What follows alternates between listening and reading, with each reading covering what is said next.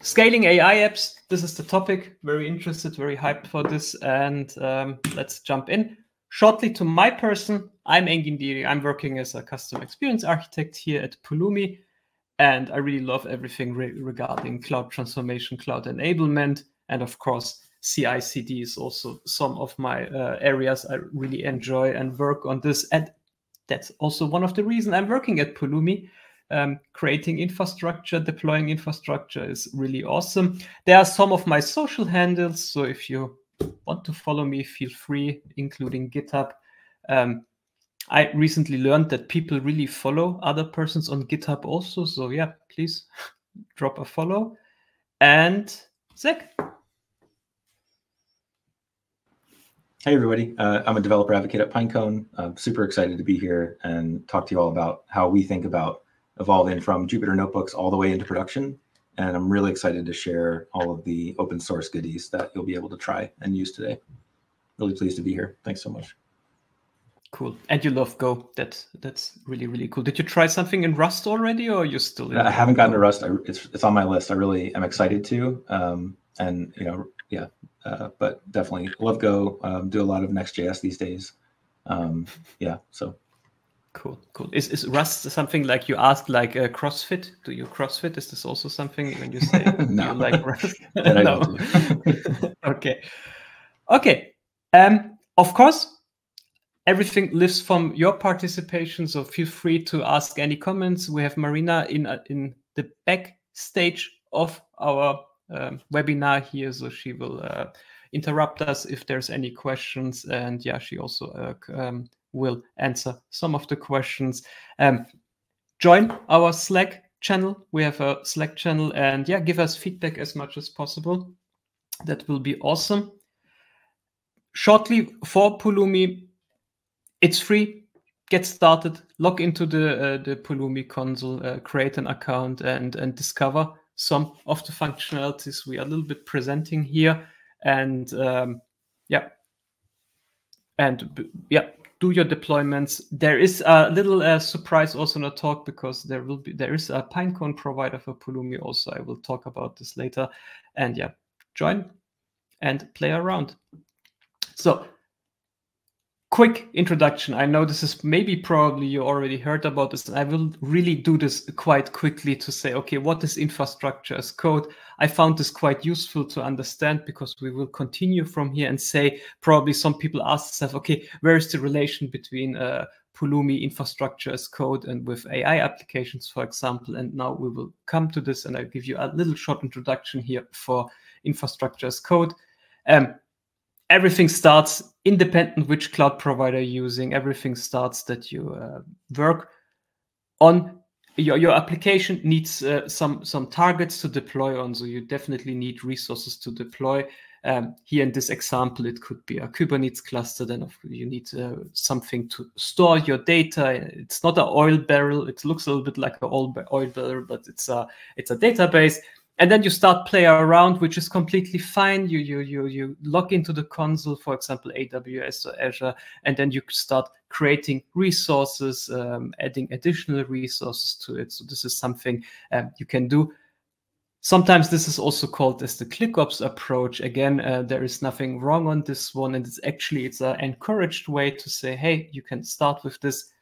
But sooner or later, inside a company, things start to grow. So additional teams come into the play, and they also need additional infrastructure for their own services, and need to create then for their services, a Kubernetes cluster and then a database. And now you can already see here some of the points where you hit maybe a thing like everybody starts to play around using the console. So I create a Kubernetes cluster, and team B, for example, creates a Kubernetes cluster.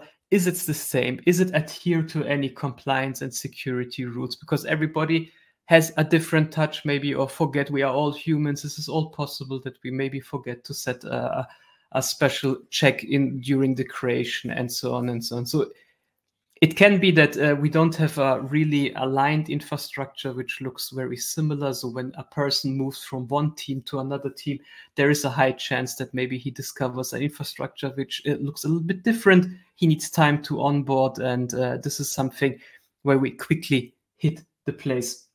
And now comes the second point. It's not only one infrastructure, because one of the best practices are, hey, do not run your production and your test environment, for example, on the same infrastructure. In the case of Kubernetes, for example, you'd say, okay, I would not like to run my dev and prod environment in the same cluster. Could be possible. Again, there are edge cases, there are situations where you say, yeah, maybe it makes sense. But generally, you would say we are now in a time 2024 where people can provision their own cluster. And now you see things become very, very difficult to scale up. So you need for every environment, dev, pre-prod, staging, and so on. You need to create the same infrastructure. Now imagine doing this by hand, by console, is really something very, very time consuming and can lead to errors. So here's the place where we come. You see, there's the Pulumi icon, where we come to the situation where we say, okay, infrastructure as code. So we can decouple the situation from creating the infrastructure using the console to move to a description language. In our case with Pulumi, you can choose from different programming languages, and you can start to define your infrastructure here as code, and then just apply this one. And as you can see here now, once you described your infrastructure, it's very, very easy to create additional instances of this infrastructure, additional stages. I mean, I always say like this, my daughter, for example, when she was in kindergarten, they did with the potato, they carved out a star of the potato, she dipped it into the color, and she could create 10 times the same star with this potato stamp. So this is the same approach. You can say, okay, I have here my blueprint of an environment, of a deployment structure for the infrastructure, and I can just now start to create unlimited environments. And here comes also now another trend we will see, or we already saw at the end of 2023, 24, starting ephemeral environments. So people becoming more cost sensitive and say, hey, I don't want to run my infrastructure maybe the whole day for everything which is not prod. So now you can say, either I will spin up on demand when there's a pull request, or I will shut the stuff down when it's not needed or automatically purge it. And then when something comes, I can just reapply it because I have literally the description here in my code. And everything here, as you can see, state driven. That means the state of the infrastructure will be stored separately. And then we have also the additional benefit of reconciling the infrastructure and see if there's any drift, because you cannot really 100% be sure that nobody clicks on the UI and starts to change anything, but you will quickly find out either automatically, cron job, whatever system you implemented. When there is a drift, you get an alert. And if you want, you can automatically reconcile this back to the state you described in your code.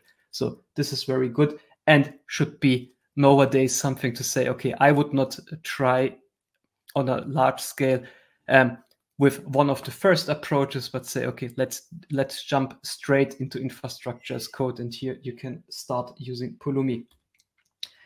Just give you a quick overview about some of the points. And I see that my slides get now changed a little bit. Okay, so first of the points, what I mentioned before is the manual approach. So choose your own adventure. Is here the topic of the slide. Yes, manual. ClickOps through wikis, playbooks.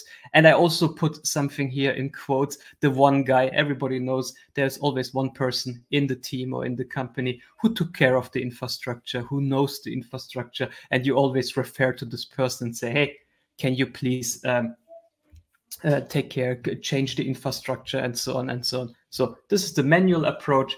Again, nothing wrong on this. It's a valid way to deploy depending on your maturity level. And then we have the next point, the imperative approach, where we say, okay, we have different CLIs, or we have bash scripts to create this so-called procedural automation. We can just say, okay, these are the steps we need to do to create our infrastructure. We need to be aware of which comes before. So maybe I need to create a resource group before I create a VNet, before I create a subnet, and so on. So taking care of this. There are some languages evolved, some tools evolved like Ansible, which also solved the situation of the idempotent creation. So I can execute the same command all the time, and I always expect the same outcome, which is also nice because it then decouples a little bit what has to be done before and to run the stuff again, so not breaking anything. And now we come to the last point, which is the declarative approach.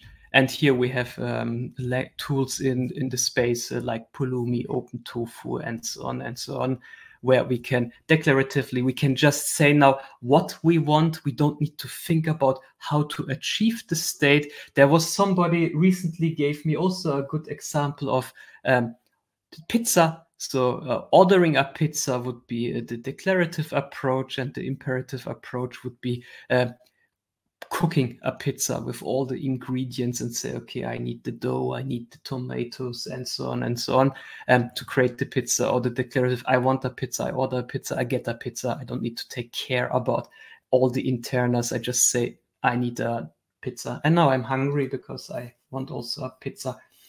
Okay, with this cleared, also something about Pulumi, and say why using familiar language, programming language makes absolutely sense, and using Pulumi here. Of course, one of the points is, depending on your team, it may be that you already use a programming language for describing your business logic. So you could say, I don't need to switch my used domain. I can just stay in. I have already everything set up for TypeScript, for example. I have SonarQube in place. I know where to get my artifacts, maybe an artifactory, and so on. My IDE is completely set up. We have a compliance rule. We have guidelines on how to code stuff.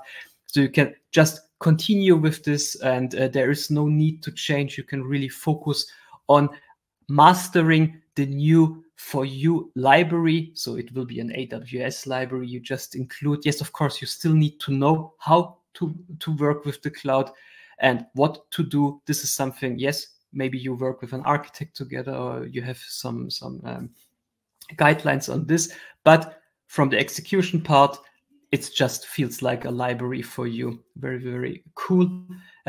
Yes, Pulumi also have a huge ecosystem, so there is no disconnection. You can say, okay, I can work in AWS, and at the same time, I can, for example, provision my New Relic account or my Datadog account and so on, and just continue provision an EKS and say, okay, on this EKS, I also want to deploy some Helm charts. So the Kubernetes provider, for example, in conjunction with AWS, gives you a whole story. That's really cool. We have also some native providers, which gives you a very high coverage of the API. And it's, I think, 2 or 3 days, and you will get the functionality when there's a new release on the API side from the cloud provider. It takes you 2 to 3 days. And then you get the functionality also in our native provider. Reusable infrastructure creators. This is very, very cool, because we all go now into the product engineering area where we say, okay, we may already created the perfect deployment for a Kubernetes cluster, for example. So I can now share this. I can share this in the means of my programming language, for example, NPM. I could just create a package and distribute this there. If I even want to go farther, because I'm part of a product engineering team, I can create now a so-called multi-language component. That's what we call at Pulumi, and then generate different SDKs out of it for different programming language. So if your company is a polyglot company, the database people work in Python, the front-end people maybe in TypeScript, they can just consume it. So there is less energy need to spend for convince people, because for them it feels like, yeah, I don't need to learn anything. This is something I knew, and they can use the SDK. And of course, we have a functionality called the automation API, where you can go even further and programmatically call Pulumi. Okay, so what does it all have to do with an AI application? Yes, now we can guess it. So these are some landscapes I pulled out. So we see here, for example, the CNCF landscape. We see here the landscape for ML applications on the left side. And then, of course, all the stuff what AWS, for example, offers us. And then you can see it's quite complex of all the stuff you need. And here you can see having infrastructure as code tool like Pulumi and the ability to abstract most of the stuff, and you just need to focus now on writing the code, gives you also very, very much the flexibility and the quickness to deliver your value for your business. And an AI application needs all the stuff also. So just continue creating your deployment using Pulumi in the programming language of your choice. And that's all done. Very cool. So as I mentioned before, when you joined our last talk with Pinecone in December, there was a little teaser, Pinecone as code coming soon. So where is the Pulumi native provider for Pinecone? And yes, since this month, the Pinecone provider is released. So you will find it in our Pulumi registry for all the languages Pulumi is supporting, TypeScript, JavaScript, Python, even in YAML, you can use this. And now can programmatically provision Pinecone indexes, which is really, really cool. We also created, on addition, during the release, we created also some starter templates. So when you type Pulumi new, you will see when you start to write Pinecone, you will see starter templates for some of the languages, and then you get also the index, everything set up. You just need to continue. This is a point to build on, and then you can extend the stuff. So creating Pulumi new inside your application, in your repository of your application, a folder.pulumi, for example, and then deploying, for example, the starter template here, and use this as a base to continue. Very cool. I just mentioned it's available in several different languages, and it's really awesome. I pass to you now, Zach. I think that's fine, and people probably wait now for you. So as we said before, I'm Zach. I'm a developer advocate at Pinecone. Super excited to be here today with all of you and to talk about the way that we think of navigating from something working in a Jupyter notebook all the way to getting an actual generative AI application in production.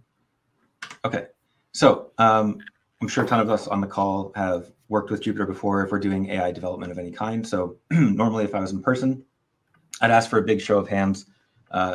Raise your hand if you've used Jupyter notebooks before, or if you happen to like them. In this case, you can feel free to also drop a note in the chat. At Pinecone, we also really, really love Jupyter notebooks. We're kind of crazy about them. So we maintain a ton of them in our GitHub examples repository. A lot of people don't know this, but folks use them, customers, prospects, community members. And the feedback that we inevitably get is that these notebooks are excellent for a couple of things, right? They're excellent for learning new concepts quickly. They're excellent for testing out new ideas with minimal setup, right? You just write your code and narrative in the notebook. You don't need to be a developer or have a dev setup necessarily. It's excellent for sharing code with colleagues in a runnable format. And so, excellent for reproductions of bugs or something that somebody submitted. If you're not familiar, we'll do a quick overview of what it looks like. So here's a Jupyter notebook. You can see that this is showing an example of semantic search powered by Pinecone, but you can see that the notebook combines, actual executable code blocks and narrative text. And so this is interesting and useful because you can see that in just a few blocks of code, we have something useful printed to the screen, right? So we're, in this case, we're loading a data set that we're going to prepare to do some further work on. Here's an example notebook where we're actually using secrets, right? So now we're using Pinecone API keys. If you're familiar with Python, you'll notice that we attempt to get the Pinecone API key from the environment. And then if not available, we default to somebody hard coding it in this notebook, right? So if you're familiar with Google Colab or Kaggle, which are places that you can run notebooks, they have native secrets integrations when you're working with notebooks. But if you don't use those, and if you're working in an open source environment, right, there's always this awkward tension between making the notebook as easy to run as possible for somebody that's using it to understand something, and ensuring that you don't, have a security incident by accidentally committing a hard-coded key when you're working in GitHub, right? And then finally, here's an example notebook where we're actually converting a user query, natural ambiguous language, such as which city has the highest population in the world, And again, in just a couple blocks, we're getting back something really useful that we can see and test and understand if our model is working the exact way we want. So, this is all great, but for those of you who raised your hands or mentioned that you're familiar with notebooks before, what are some of the things that we all know from using them? Like, they're just not really ideal for you, wouldn't want to try to use them for. Essentially anything that involves going to production, right? Because I think a lot of us here have had the experience of iterating again on a notebook, getting some tricky piece of code or new library or new approach working, and we feel this burst of elation, like I'm almost done, this is great. It's followed by this dawning realization that in another way, I'm actually really not close to being done. Jupyter notebooks are excellent for all the reasons that we looked at. You can run them on many different providers. You can run them locally as notebooks or pure Python code. You can't really or don't really want to go to production with them, right? So in this talk, we're going to examine the delta between a working Jupyter notebook that has some kernel of an AI application working in it, and what is actually involved in going all the way to production so that you could deliver customer value. And the example that we've built that's open source and we're going to talk through in this talk is essentially performing semantic search at scale.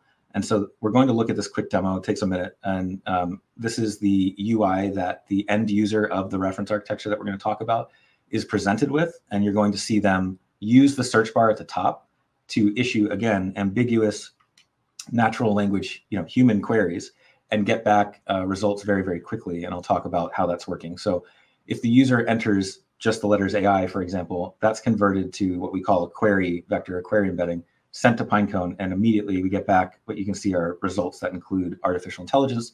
The same is true if you were to search for something random like eco-friendly, you'll get back results that make sense. And so the way this is working is that we have fake products stored in a Postgres database, and we are keeping that Postgres database's corpus of data in sync with Pinecone, even though users can edit live this table and these products. So the question that this distributed system that we've built and that we're sharing with you answers is, how do you perform semantic search at scale when you need to keep a traditional database like Postgres, in sync with something like Pinecone's vector database?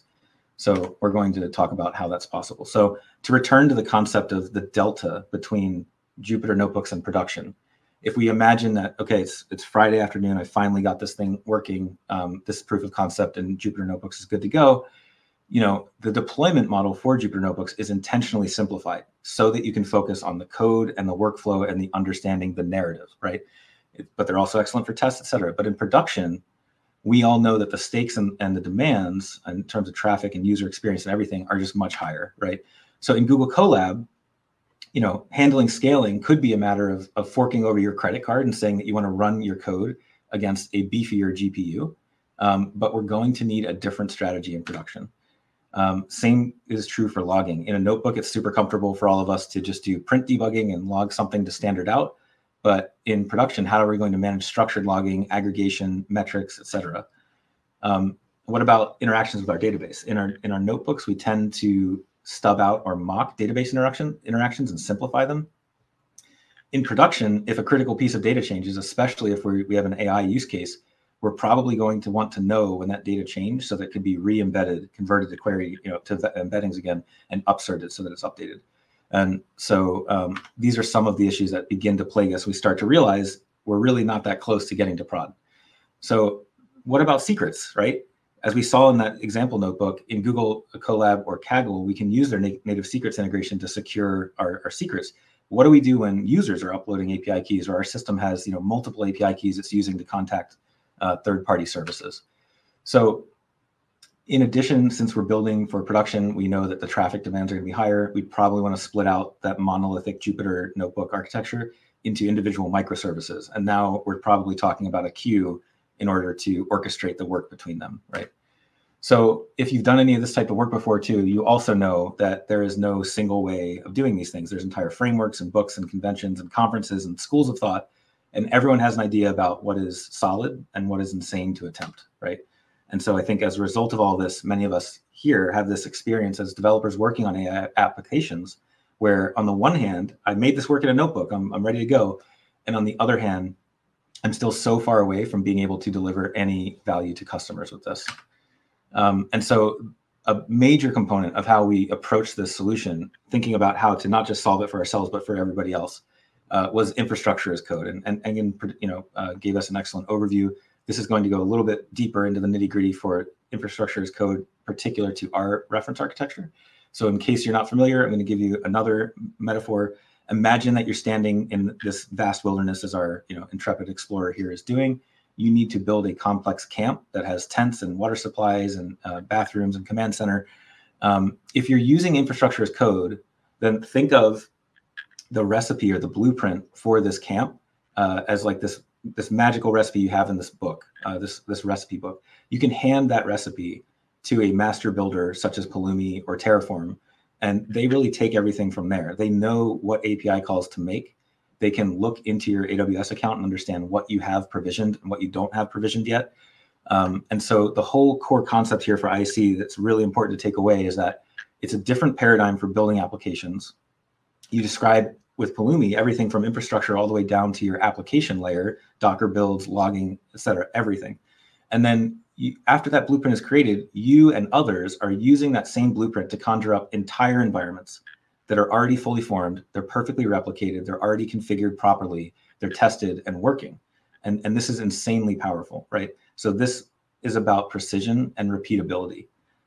It is not without pitfalls, infrastructure as code in general. I'll touch briefly on some of the pitfalls I've experienced in the end of this talk, but it is a very powerful tool in the hands of a modern developer, especially when you're working with cloud environments. And so you might say to yourself, okay, I heard that self, that's great, but I've never done any infrastructure as code before. How could I possibly get started? Well, this is the great news with this talk, and this is why we're excited to be here today to share with you that both Pinecone and Pulumi working together in concert, we've got you covered here. So we recently released our first production-ready example. It is defined and deployable via infrastructure as code with Pulumi. It's written in TypeScript. And the core motivation for us was we keep hearing this feedback from everyone about, okay, the Jupyter notebooks are excellent for understanding. How do I take it to the next level? How do I actually go to prod? So we thought, wouldn't it be amazing if there was a standardized structure that already existed, which anybody could review, modify, and deploy quickly and easily? Wouldn't it be ideal if we just had something that helped us create reproducible environments? And so this is what we've come up with. This is now open source. You can go and you can use this today. So we think of the reference architecture as an excellent starting point. It jumps you ahead of the tricky bugs we found, the configuration issues, the testing, the deployments and test deployments, right? And gets you to the known good state that we found. So it's completely open source. Anyone can view it, fork it, clone it, modify it, swap out, swap in your company logo and use it to deploy something to prod. That would make us happy. So on the left side, you're seeing just an overview of the repo. But on the right side, we're starting to look at some of the infrastructure as code pieces defined in the index.ts file. So if you've seen TypeScript before, this will look familiar, but you can see we're actually defining AWS resources within the confines of familiar programming constructs that we're all comfortable with as application developers, which I found to be incredibly powerful. And this is coming from someone who has a background of years and years of Terraform with AWS. So you can see we've got some subnet groups, a security group for one of the microservices. And here's the RDS database I was talking about being defined. You can see the attributes which are exposed to the end user. So everything from engine version to how many gigabytes of storage are allocated to the overall instance type that you want to deploy for the RDS database are all defined in here, which means if you look at this and say, this is roughly the system that I want, or it's close enough, but I actually want 60 gigs and I want this instance type, you can make those changes with a few characters and run Pulumi up, and you will get that modified version of this reference architecture in your AWS account. Perhaps even more powerfully, you will have those changes now tracked in version control so that your team, your dev team, can understand changes to the cloud environments, right? It's bringing the cloud environments under even version control with all of the interfaces that we're used to there. So again, that's also incredibly powerful when you're working with a team. And then particularly for this webinar, because it's all of you, and we were very excited about talking to you today. Yesterday, we finished the updates to get both Pinecone serverless in here. So now the reference architecture is using Pinecone serverless, which is an open preview. And then it's using the Pulumi Pinecone provider that Engin and his team built and that he shared with us kindly. So this is super cool. It was a lot of fun for me yesterday to go swap in the Pulumi provider because it just allows me to delete so much application logic and just say, create the index and delete the index. The Pinecone serverless play is also really interesting.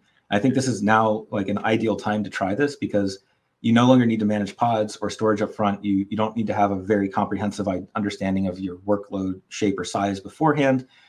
We are also giving $100 in serverless credits to anybody who signs up at app.pinecone.io. So be sure to do that today if you haven't already. If you go to app.pinecone.io and sign up, you will get $100 in serverless credits to try this out. Even if you don't do that, we already have a free tier that you can use for this. So those updates are in as of yesterday. There is a video course available. So if you don't want to use the documentation that's included, which walks you through everything and has screenshots, etc., you could also opt for the video course. We do a full deployment end to end. We talk through everything, how to destroy it, how to configure a jump host in order to access backend resources. So that's also a resource for you as well. That's linked in the documentation of the repository. So you might be thinking to yourself, like, that sounds all well and good, but let's say this is interesting to me as a developer. I actually want to try and deploy it next Saturday. Like, what are you actually asking of me? How much of a lift is this going to be? Well, the first thing is great is you don't have to pay us anything because we have the free Pinecone tier. We've also got the $100 in serverless credits for anyone that signs up. And what's involved in doing this is cloning the repository, setting your API key as the instructions explain how to do in your Pulumi config, and then setting the AWS region that you want to deploy to. You would then run Pulumi up, and then deployment takes about 10.5 minutes end to end. So we currently think of this as the fastest way to get up and running with a distributed system that uses Pinecone at scale. And that's useful in a bunch of different contexts, not necessarily just getting an app in prod. It's useful as a reference. It's useful as a test harness and test bed. Yesterday, we actually published a new blog post that explains how to deploy this reference architecture and then use step-by-step, generate arbitrary records and feed them through the system in order to cause additional load, cause the microservices to tip into their auto-scaling modes and basically watch the system respond and shuttle millions of messages through and get them into a Pinecone index, right? So in general, we think of this as like a very powerful tool that anybody can use. We also think, yes. Can I ask a short question? I just interrupted Absolutely. Please. Sunset Ninja, which is an actually really cool username, asked, can you apply usage parameters and load data to real-world example for scaling up AI, perhaps this in the notebooks? Could you repeat that once more? Can you apply usage parameters and load data to real-world example for scaling up AI? Question mark. Perhaps I believe the answer is in the notebooks. You could do that with notebooks. We have, so for example, a lot of those notebooks, they load data sets dynamically, and you could either use that data set getting pulled from Hugging Face probably, or you could modify it and say, pull this data, this data set that I've got somewhere on the internet, and then work through it that way. I believe, and as we'll kind of get into a little bit more here later in the talk, like the reference architecture would also be an excellent choice because you can deploy it once you understand, okay, I spent 15 minutes, it's deployed, now I kind of see what it all entails. You could figure out where to make the modification in that index.ts file and say, use my RDS database snapshot that has my data loaded in it, right? So that's the way that we think of this as being most useful for everyone is, use it as a reference, but also deploy it yourself and then say, oh, great, okay, this is roughly what I want. Now I want to swap in my data set. And then you are significantly closer to having a production ready, high scale distributed system that can process the data that you need. Let me know if that answers your question, or if not, we're happy to dig in more. Okay, one last thing I'll mention about this reference architecture. Why do we open source it? Well, we are committed to making this something that continuously improves. And so to that point, if you look at the repo, weeks ago we merged a couple excellent contributions from the Pulumi team to make things better. And then just yesterday I was in there updating to use Pinecone serverless and to use the native Pulumi Pinecone provider. So, and then, community members have already filed some issues and asked for things. And so this is something that we plan for it to just continuously improve until it's the most useful baseline that it can be, if you will.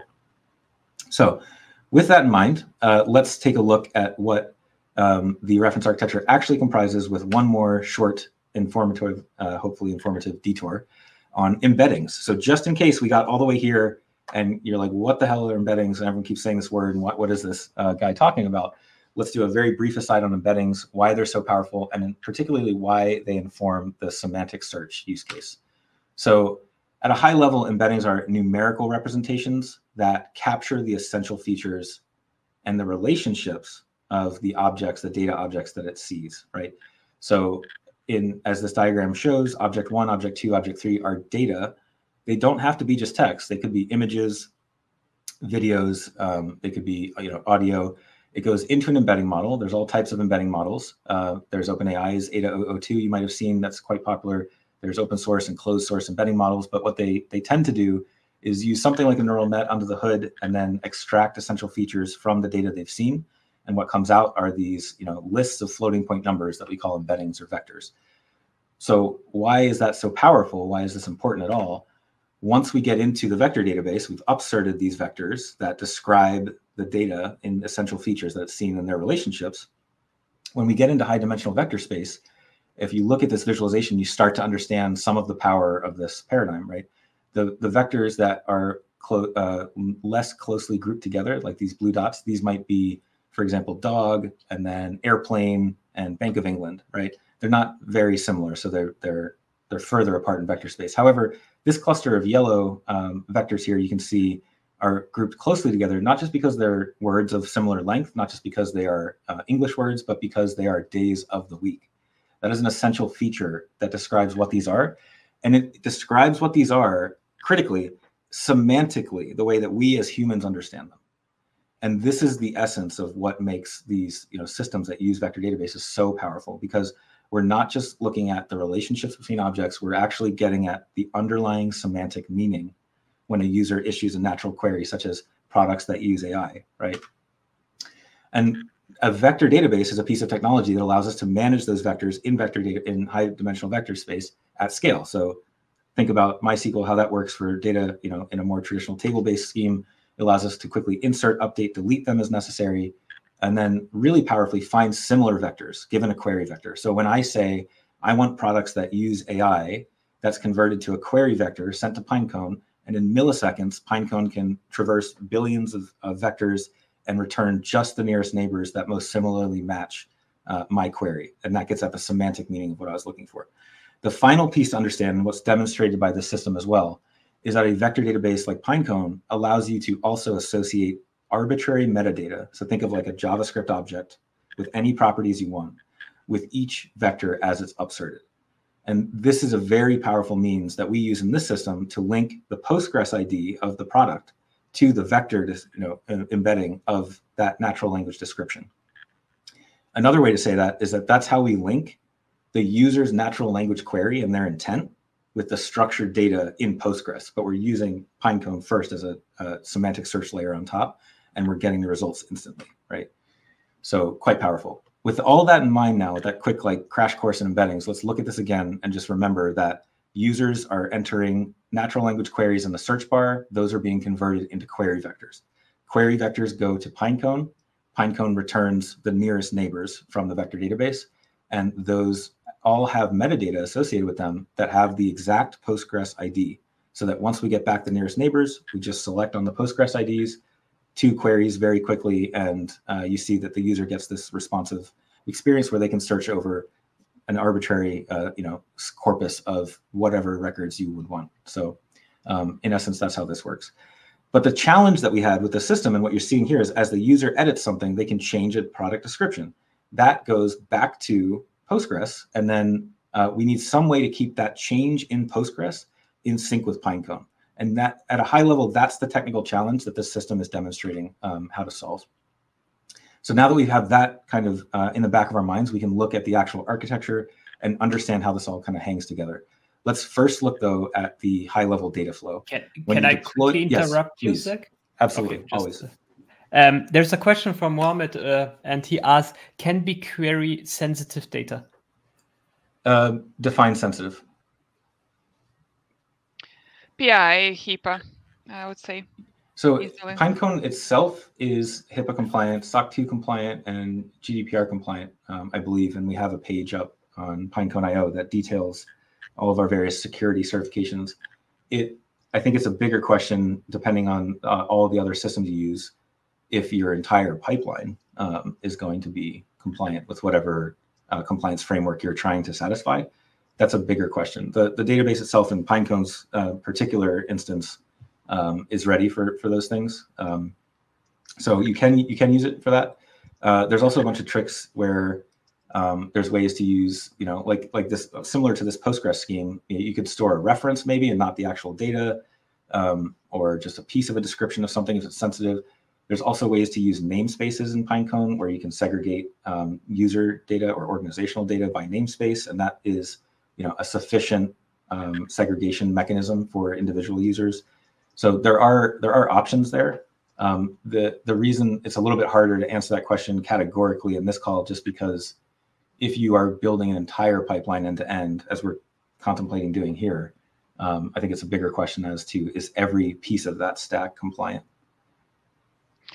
And I would add is actually it will be dependent on the authorization configured to the sensitive data, if encryption at place, and how you store sensitive data. Absolutely. It will depend on that too. Yeah, but I can tell you for Pinecone side, everything is encrypted in flight, encrypted at rest. And we do have the certifications up, which if you Google Pinecone vector database and certifications or SOC 2 compliant, you'll get the page that lists all of them. So hopefully that helps. But okay, I'm going to quickly return to the high-level data flow. We'll look at architecture, and we'll just about be ready to wrap and do Q&A. So when you first run Pulumi up and the system comes up, there's initial data set that we've loaded into Postgres via an RDS snapshot that's public. We did that intentionally to give everyone the same starting point and to make it easy so there's no dependencies. You just run Pulumi up and you're off to the races. There's a microservice that does change detection. So it's listening to Postgres for change records that the users are either editing in that live table view, or that if you're using this as more of a test harness for high-scale systems, any records that you insert. And we call that Pelican because it's kind of scooping changed messages and putting them on the queue. This is the SQS queue, and that mediates work between the second microservice in the backend, which is called emu for embeds and upserts, and that upserts directly to the Pinecone index. The front end UI that you saw that exposes the table view is a Next.js app. That's why it has both the UI and the API in it. The API reads from the Postgres database. That's how we get those records out, but mediated through Pinecone, as we talked about. But when a user edits a record in the table view, that generates an update via SQL that the front end API issues to Postgres. Pelican is then listening for that, so it picks up that change and then flows it up through to the SQS queue. Emu, the embedding and upsert microservice, is constantly reading off that queue, converting these to embeddings and upserting to Pinecone. This is relatively simple, but quite powerful because there are auto-scaling policies defined for Emu and for the Pelican microservice. So as the system is up and running in an idle state, as you feed 30 million records into it or whatever amount of test data you're comfortable paying for, then you will start to see the microservices scaling up independently. And that's quite powerful because we designed these microservices to be stateless 12-factor apps. And so because they're running in ECS as Docker containers, it's very easy to just add additional workers in response to system load. So this is a way that, we hope it's useful. We hope you can deploy it and then steal it and be like, all right, I'm going to change this piece and now I've got my app, basically. The final piece that's important is that when this transition is complete between Emu and Pinecone and Postgres are back in sync. And so really, again, the technical question the system answers is, how do we do semantic search at scale and keep a Pinecone vector database index in sync with a traditional database at the same time? I think we're now ready to take a quick look through the architecture. So the red box is the VPC, virtual private cloud. Think of it as your own private IP space. There's a concept of public and private subnets. The only thing running in the public subnet is the front end ECS microservice. There's a load balancer that exposes that to users on the internet, and then everything else is in the back end because we don't want people to be able to directly access or query your Postgres database when it's running on the internet, right? So everything is locked down via security groups, et cetera. But in essence, the backend microservices listen for changes on Postgres, place the changes on the SQS job queue.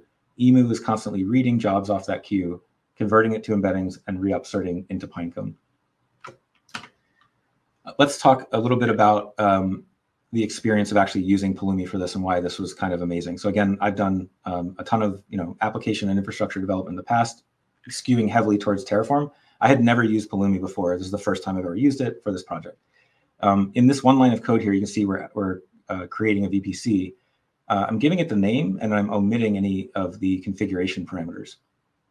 I'm comfortable doing that because Pulumi's crosswalk is defining excellent sane defaults so well that I even get the public-private subnets that I need.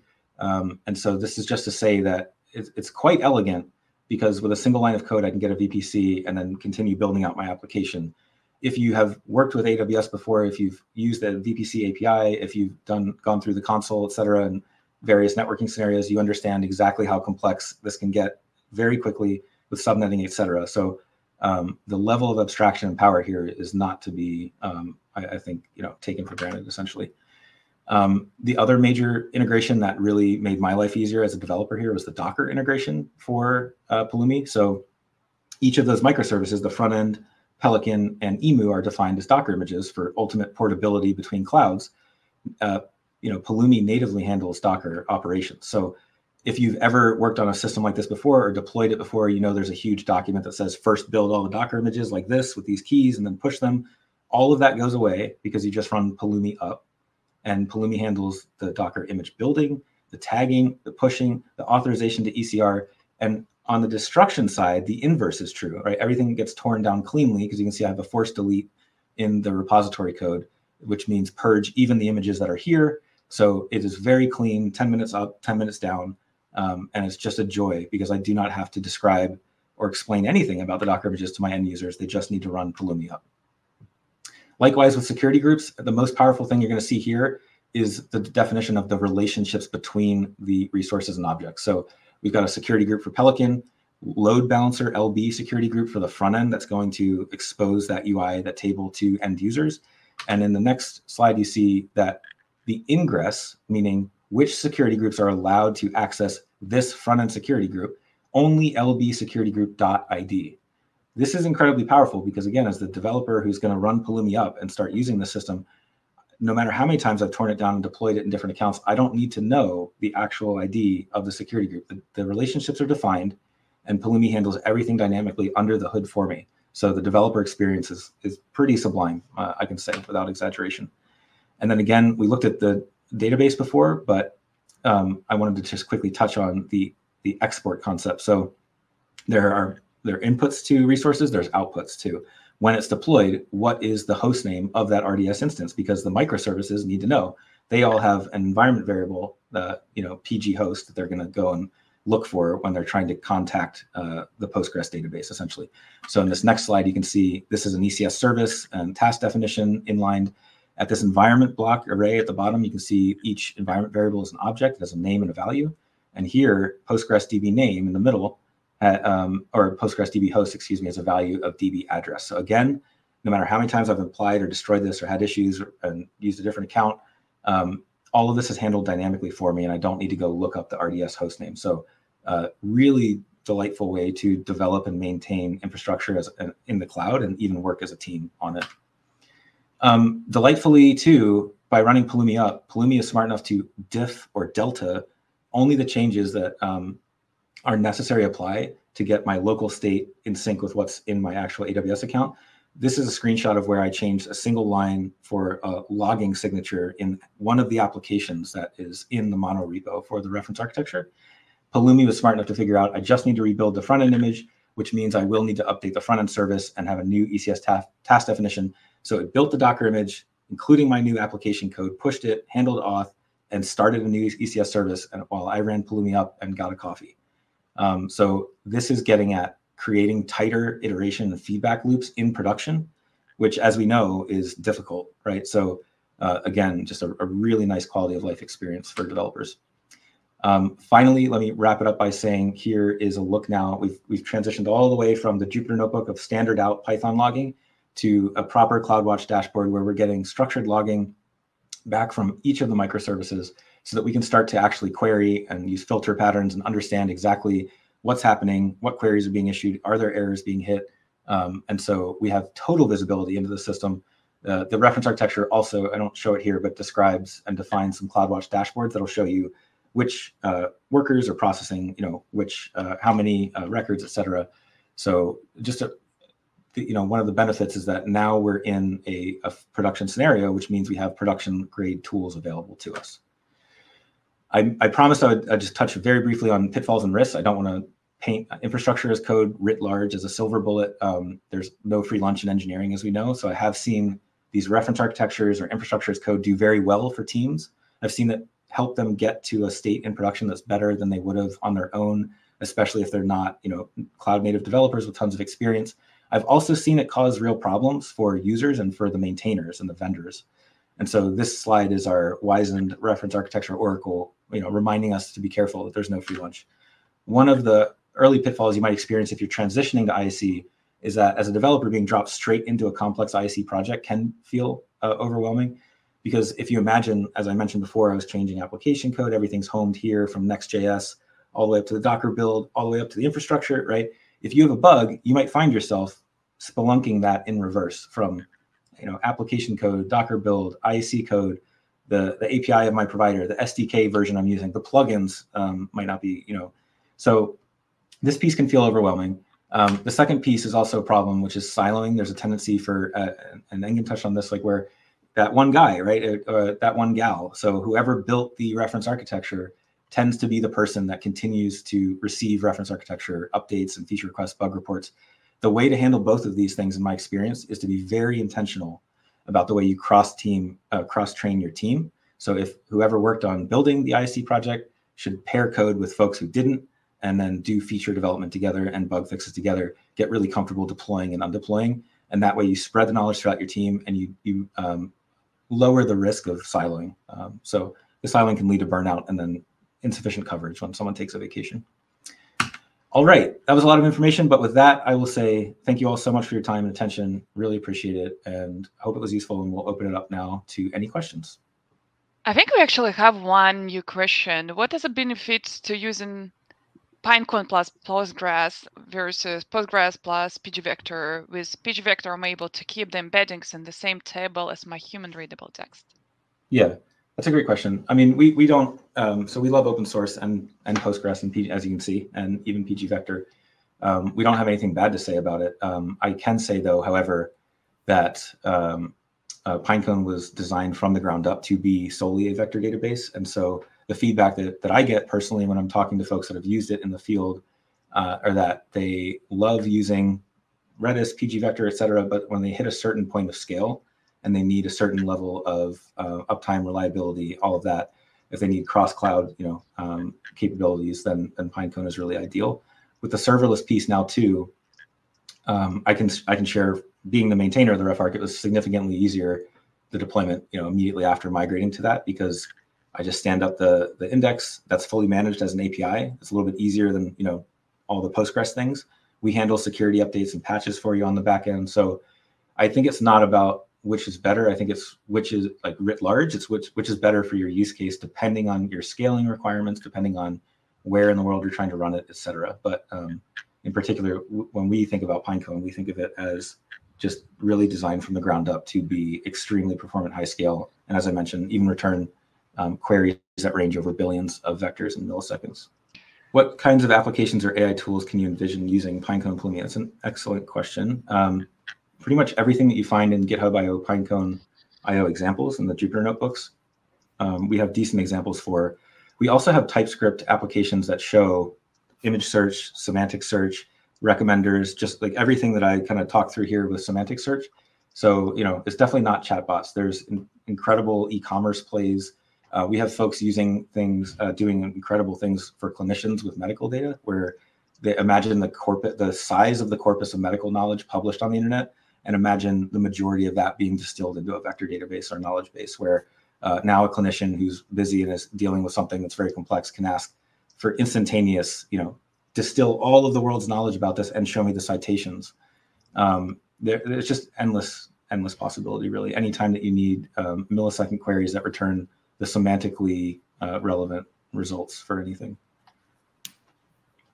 There is a good question now from Andre Amaya. And he asked, do you know any other emerging technologies influencing AI scaling? What do you think about the role of an AI in the future? What do I personally think? Or I think so, yeah. I'll just be transparent and share my own experience, which I've written about online. I've been using, I guess, generative AI tools and developer-focused tools for the last year, and I found that it significantly increased my enjoyment of just development, and even large-scale, ambitious projects that previously I would have felt like, oh, it's going to take me 6 months. It's like 2.5 months, and now it's out, and I had fun doing it. I'm kind of leaning on the side of where it feels like we're heading towards a world where there's a ton of AI agents that are autonomous and that we can direct toward performing tasks for us in an intelligent manner. And then for that world, I think it's important to have this rich data layer where almost similarly to the way of like the explosion of REST APIs, you can imagine that anything has an interface that can give out data. Like a restaurant might have menus and times, et cetera, that they're available, and you can just direct teams of autonomous agents to accomplish things for you. In terms of the other thing, that's a great question. I think there's folks on my team that probably are more up on which emerging technologies are also driving this. I might have to think about that piece and get back to you. But my personal experience of using it for the last year has been largely positive, and it's increased my productivity and enjoyment of my job. What do you all think on that? Curious to get everyone else's opinions. I know an AI image when I see one. Yes, we had tons of AI images generated in that slideshow. That is very true. That was the work of DALL-E 3. Mostly agree with increasing enjoyable development. Yeah, totally. And then it's also easier to make a bigger mess faster too, right? So that's the other side. But I think the tools are improving all the time. Yeah, thanks so much, everyone. I really appreciated everyone's time and attention. Thanks for coming. Reach out to us. Let us know how we make this better in the future. There's just one question from Mohammed Zain asking, any input on Pinecone versus ChromaDB? Do you have any insights about this SEC for giving a short key difference? I don't. I need to go and get more informed before I say anything there. I'm definitely more experienced with Pinecone. I have not given the other a try yet, so I don't want to speak out of turn. Okay, perfect. Yeah. Then let's wrap up. If there's anything still questions, you can find us in the Pulumi Slack. Reach out for Zach. I think you're also available in Slack, so that should be not a problem if you have any questions. And the most important part is, try, register at Pinecone, register at Pulumi, try, give us feedback. That gives us the chance to evolve and to incorporate your feedback in. And looking forward. Thanks so much, everyone. I would say thanks a lot, and see you next time.